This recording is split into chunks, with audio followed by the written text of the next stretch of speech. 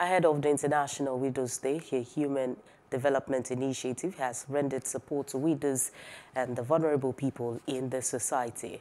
Executive Director of HDI, Olufunsho Owasonoye, who led her team at the Baptist Church in Yaba area of Lagos State, says the gesture is meant to alleviate the hardship the widows go through. Paul George tells us more on this report. In every society, there are women of all ages whose husbands have died, leaving them vulnerable. The underprivileged widows and vulnerable children constitute a significant component. It is no surprise that these vulnerable ones have converged on this church. The economic situation of the country leaves much to be desired and have greatly impacted on their daily lives. Olufunsho Owasonoye leads the Human Development Initiative. She speaks of her drive and why it has become necessary to show support. As of that 25 years ago, there were this set of people, vulnerable group, that I would say neglected. That most people, it's like you, just go and sit down there.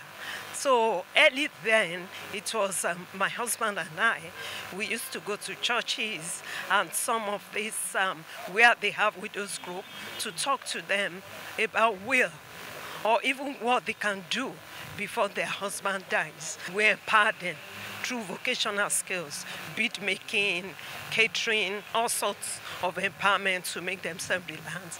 Then we give education scholarship to their children from nursery to federal university.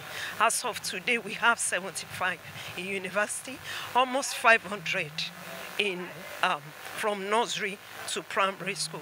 And I want to use this medium to say a big thank you to our donors and partners. As admonitions are reeled out, the widows here are encouraged to be prudent and advised to put God first as the future is bright. I'm going to begin by telling you that if I am not prudent, I think I would have been lost. I would have been lost. And all my children would have been lost also. We all are widows. We are all alone. Only on our own that we are the favorites in the God's heart. God loves the widows. And once you keep yourself for God, God will always be with you.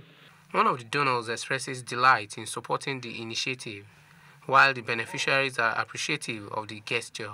We always partner with them. Not only them, other different groups of widows associations in various areas. We've made provision for 250 people. All of a sudden, today happens to be a lot of people that came. The expected crowd, they brought their friends and whatnot. So they are ranging about 300 and above 300. I'm a widow of 8 children. So they say they will assist me, they will help. I never believe it. The good work they started, the Lord who made them to start this work shall fulfill long life, prosperity, and health. They call us to come and attend this meeting today for this Jesus wife meeting. We pray for them and God give them power to make sure that they remember us every year by year, and God will give them the power and knowledge to be doing this for us. One of the high points of the event was the presentation of gift items to the beneficiaries. Paul George. Please do subscribe to our YouTube channel and don't forget to hit the notification button so you get notified about fresh news updates.